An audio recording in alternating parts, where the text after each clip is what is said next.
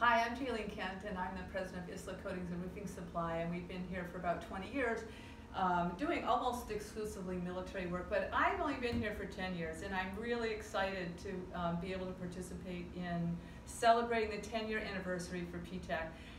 Just coincidentally, it turns out that our company, I was the very first client at PTAC.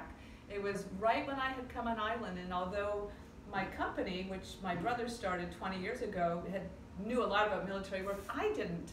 And so it was wonderful, as simple as coming out to my office and reviewing how to go through the FedBizOps website and passwords. And the most wonderful thing about PTAC is it doesn't matter how small the question or how big the question, they always have so much expertise, and you can reach out by phone, by email, WhatsApp. Now they've got a website, and they participate in all of our important construction events, like our Small Business Committee through the Guam Contractors Association.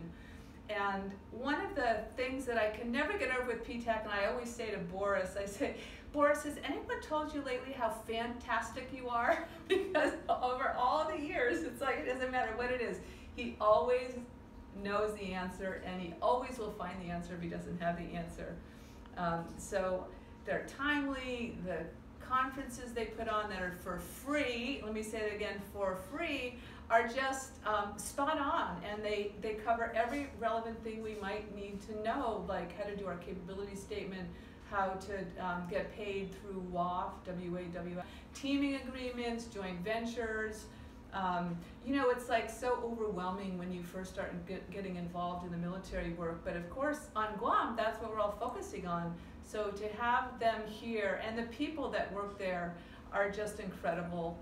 What I would like to say in closing is that one of the most fantastic things that happened was my brother and I were working on a proposal in Pohnpei on doing the hospital there, which the military was going to perform, so they needed training, and then they used our product. And my brother and I had about, I'm going to say 72 hours to turn that bid around, and Boris walked us through it, and we got the award.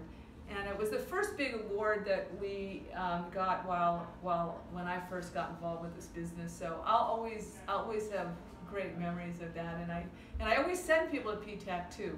You got to go there, you know, do the outreach. So congratulations, 10 years, and fantastic that you're having a National PTAC Day. It should be celebrated everywhere.